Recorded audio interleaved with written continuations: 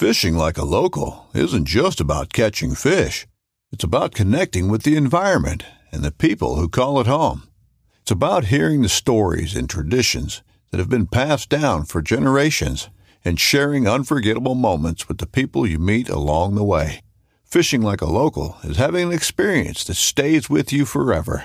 And with Fishing Booker, you can experience it too, no matter where you are. Discover your next adventure on Fishing Booker. This upcoming concert season will be all about the boots, and Tecovas is your stop for the best in Western style. Tecovas has seasonal and limited edition offerings this spring and summer, including men's and women's boots, apparel, hats, bags, and more. All Tecovas boots are made by hand in a time-honored tradition with timeless styles that are always on trend. And Tecovas has first wear comfort with little to no break-in period. It's hard to find this level of comfort paired with this level of style. Stop by your local Tecovas store, have a complimentary drink or two, that's WCB style, and shop new styles. The smell of fresh leather and friendly staff are at your service. Many stores even have leather custom branding to make your boots truly personalized. And with regular live music and events, there's no in-store experience like it. If you can't make it into a store, just visit tecovas.com. That's TECOVAS.com. They offer free shipping on all boots, as well as free returns and exchanges, and ship right to your door. Go to tecovas.com and find your new favorite pair of boots today. It's done. Connor McDavid! It's not real! The goal of the year, Panarin! part of the past. The celebrations, forgotten. The history, Vegas Golden Knights! history. We're back to a blank slate. Clean ice. All that matters now is what happens next. The Stanley Cup playoffs. Eastern Conference Final begins Wednesday.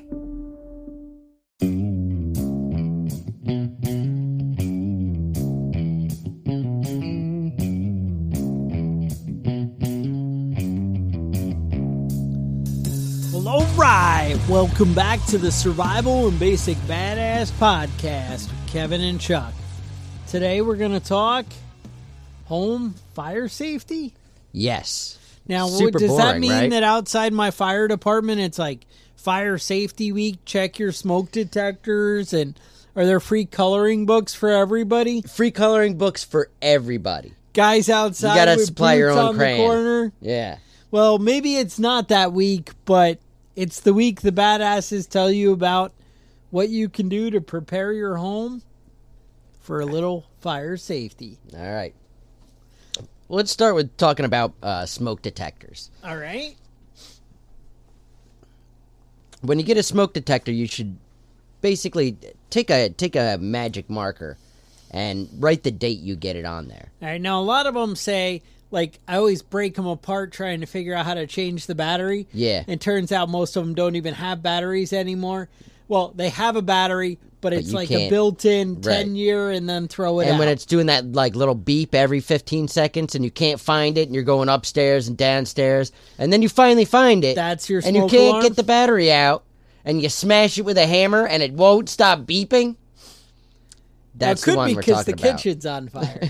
Because my kid just experienced that where, oh, it keeps beeping, so I should take a broom handle and just keep smacking it, Smash it.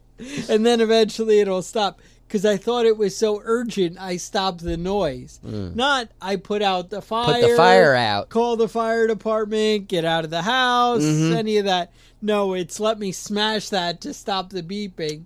Right. And then, oh, you should go buy a new smoke detector. Mm-hmm. All right. Yeah. So that is an option. All right.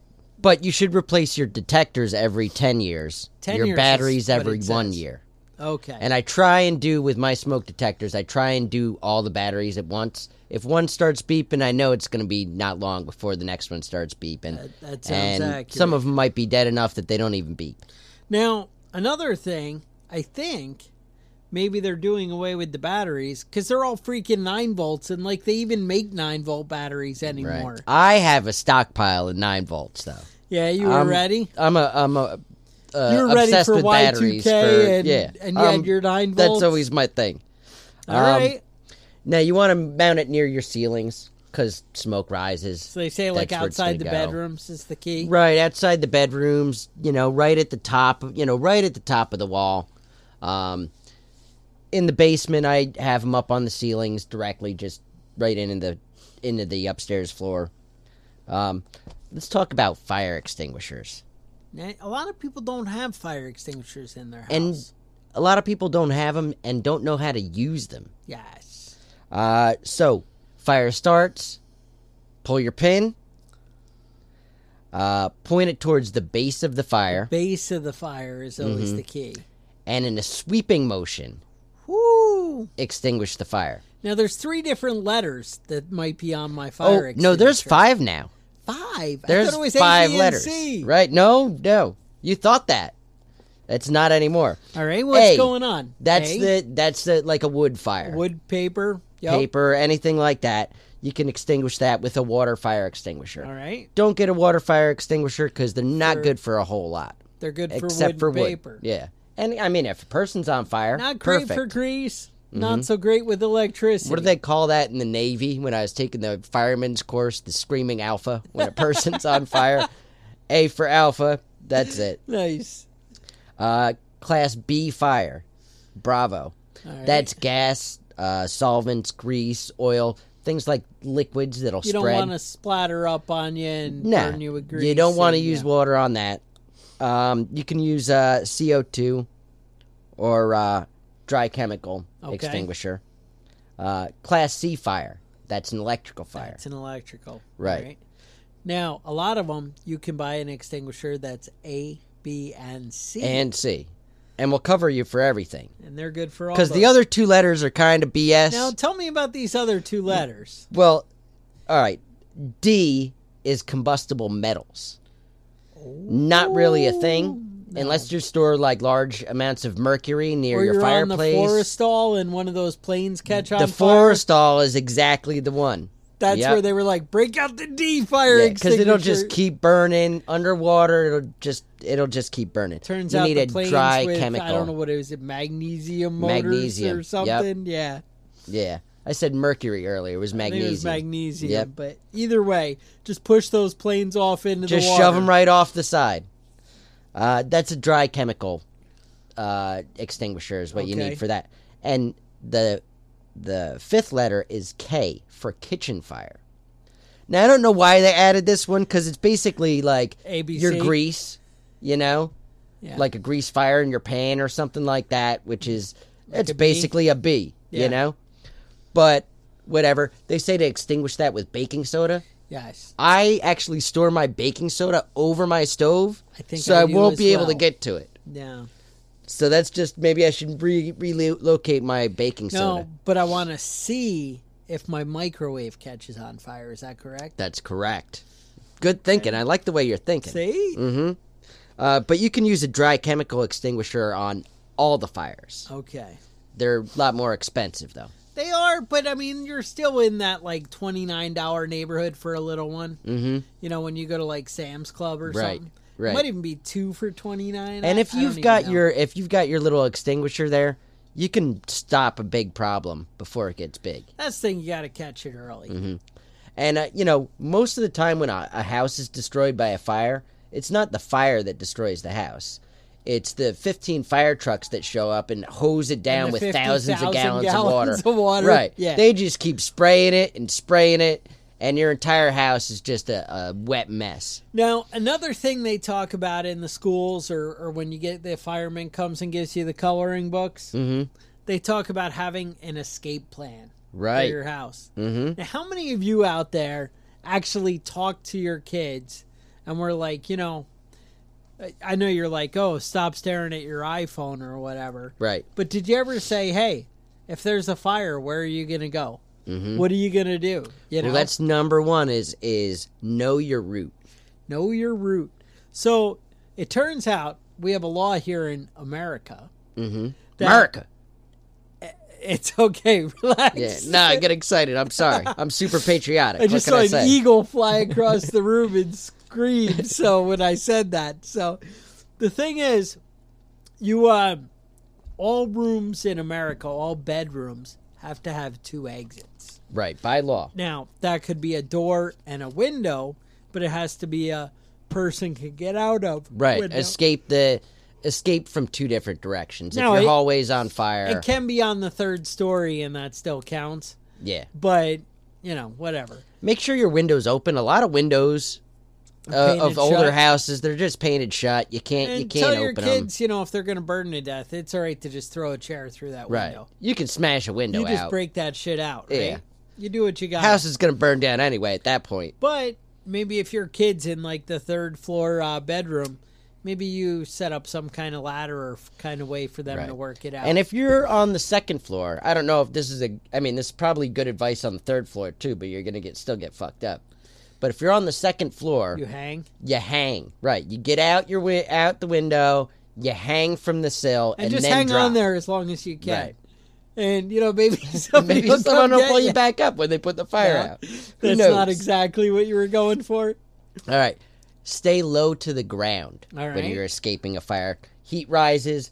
The smoke inhalation is really bad. The hot particulates It's get a in your lot of bad mouth. shit when you burn all the crap in your house. Right. You can if you can get like a t-shirt or something that's wet and hold it over your mouth, that'll filter out It some really of the makes smoke. a decent amount of difference.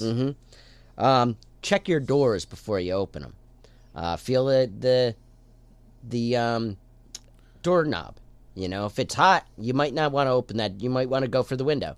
Turns Flames out you coming let all that underneath the oxygen door. go in Yep. there. No. We've all seen the movie Backdraft. Backdraft. There could be a puddle of gasoline in if there. you see like the smoke and the flames start to come out the bottom of the door, and then it sucks back in. Yes, you're in trouble. Don't That open was it. totally that movie Uh-huh. Backdraft. That's a no-go right there.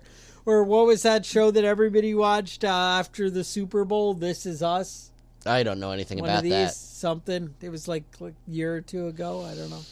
Somehow bad things happened to the guy. Oh, in we the won't fire? Talk about.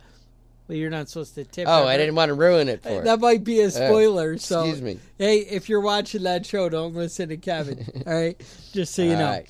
it is like 2 years old. I think you're all right. All right. I wasn't going to watch But it it was anyway, kind of so a it's all big right. deal for people. They were a little worried about how did he die? Oh my god! All right.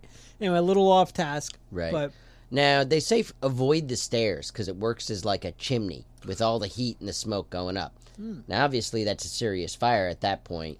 yeah, But, do you? Try and put it out before it gets started. But if you find yourself in a...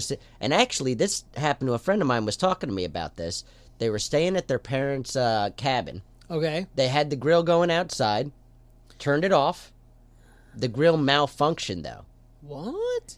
And even though they turned the gas off, or they turned the grill off and not the gas, and it was still burning, and then somehow combusted and caught the siding of the house on fire.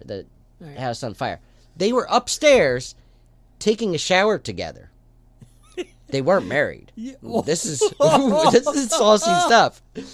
He went outside to get, whatever it was. Marijuana. And choice? he's, some sort of reefer, maybe. I don't know. But if they're having if they're premarital showering sex, together, right? yeah, Exactly. Jesus.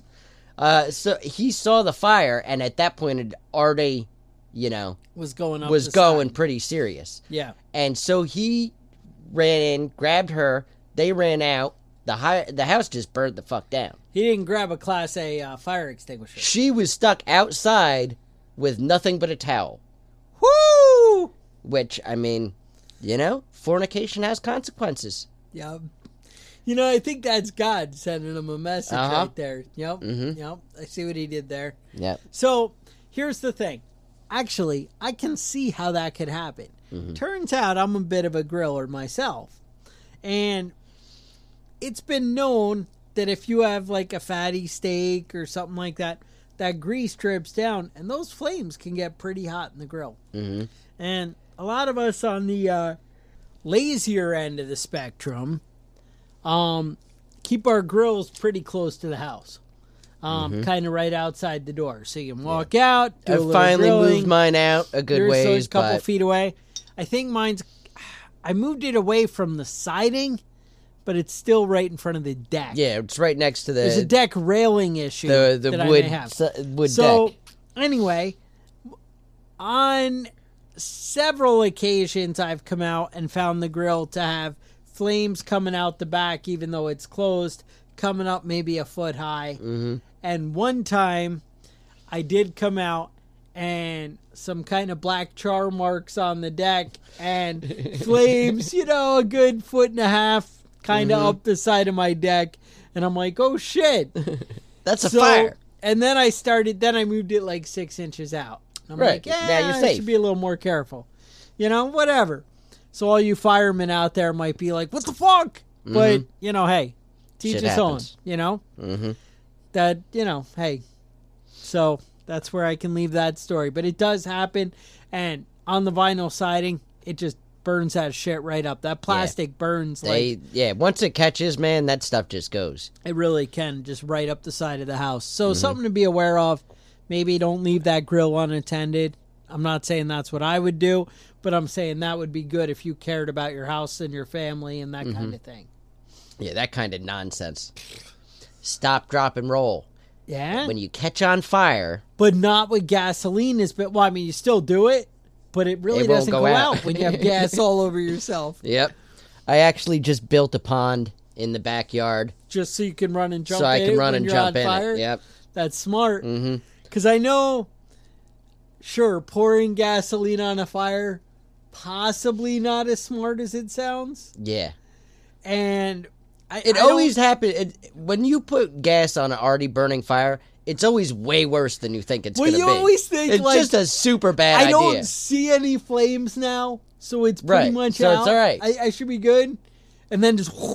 And then it goes right up. Right. And then like, you have no eyebrows. You have no eyebrows. So somehow the gas ends up all over my pants. Okay. So I'm like, well, I'm smart. Stop, drop, and roll. Fuck that shit. Dude, it just was like they were burning. And I'm like... And so it ended up I had to like put my hands on it and just snuff it out. So now you have burnt feet and hands. I'm yelling at the kid who... I'm like... I may have told this story, but whatever. I'm like, go get your freaking hose, whatever. It won't reach. I can't pull it. I don't know. I don't want to stop watching. Super entertaining. The entertainment value is huge. So I'm patting out the fire. It goes out. But I have no hair on my arms at that point. And, it's a little uncomfortable. And I'm like, yeah, I can see that. That's awkward. And I'm like, that's it. I'm not doing that anymore. I also have lit myself on fire at one point. I'm not going to get into that story because it's kind of embarrassing. It turns out. It involves drinking. Well, that's always the case. I don't know if you remember. I was not like a grown-ass man with kids, though. So. Oh, okay. Well, yeah, but I started having kids young. So, all right. There was, I don't know if you remember, there was a comedian, Chris Titus or whatever, had a show, Titus, whatever, for a short time. And so he had these, I don't know, I was listening to a podcast or something, and he's telling stories of comedy, whatever. And he's like, yeah, I was at this kegger and whatever, and I passed out because I was drunk standing next to the fire and just went both hands right into the fire and, on the coals. And he's like, I had big bandages. And I'm like, oh. So that's the kind of shit you want to avoid. I actually once met a man with no face. Because he also fell in a fire? That's right. He had a seizure and fell into the fire.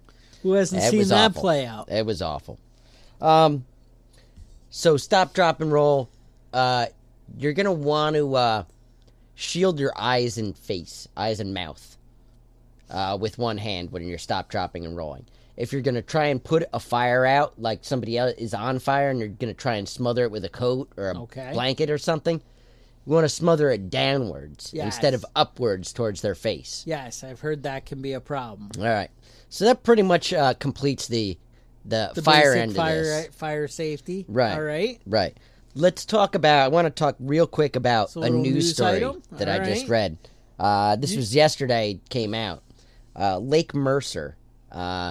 It's a lake in Antarctica. All right. That's 1,067 meters deep through ice. There's 1,067 meters of ice between the top to when you get to the water. They drilled all the way down because they thought this would be a good idea. Smart. Drilled all the way down and started pulling up mud from the bottom. They found some sort of spiders and what they scientifically, in scientific terms, what they said was crustacean type things. Whatever that means. That's lobster. They also I'm said eating something that might be a worm. it. Nice. They also found the Thing. We've all seen the movie where in Antarctica when they dig up the Thing and it's an alien and it makes your body split into different people. This is Kurt Russell. And then, and the only way to kill it is with fire. I'm just saying, maybe that's not a good idea. Scientists do scientific things, whatever. But, I still believe in the Thing. Aliens are frozen in that lake. The end of the world is coming. So, just a heads up. Watch out for the Thing. Don't trust anybody that doesn't have fillings in their teeth. That's how they could tell. Really, that was the key? Because they couldn't replicate the fillings. Smart. All right, so with that, another amazing episode. Kevin wants you to shoot him an email. If you have great ideas for a podcast. That's right. Well, a podcast episode that relates to all things survival. Mm-hmm. Share your knowledge, anything you want to tell us about your favorite episode. In about a month and a half, we're going to be coming up on our 200th episode. Ooh. About 2 months, I think. Should we do, email I'm wondering questions? if listener questions. Now, it's still a little bit ways out. We'll let you know when it's time to start sending those in, but start thinking about it. Mm-hmm. Let that stew around a little bit. Right, and if you have hate mail that you want to send about the podcast we did last week about Washington, we've gotten a couple so far. We have gotten some hate Love mail. the hate mail. Kevin does love the hate mail. Mm-hmm. Send it over to us at preppingbadass@gmail.com. All right. Now, what I've never figured out is why, if you hate something, are you listening to the podcast? Why wouldn't you be like, these guys are a couple of cucks? Is that what the guy called us? Yes. Somebody called us Abbott and Costello. Nice. But I think they meant that in a negative way. Okay. Yeah, losers. Jersey Shore sounding. Yes, I do remember the Jersey Shore. Mm-hmm. Yeah. So, I'm down for all that shit. I think it's great. I love it. And I will even email you back in a polite manner. Now, would I be more like The Situation or more like Snooki? I think we're both kind of snooky. It's a Let's sad be day honest. for America. We both want to be the Situation, but we're both snooky. But we're both Snooki, huh? All right. Well, Jersey Shore, Mm-hmm. All right. Yeah. And I think, with a couple of fist bumps, we're going to wrap this episode up. Sounds right. So with that, stay safe, and we will talk to you guys on Saturday.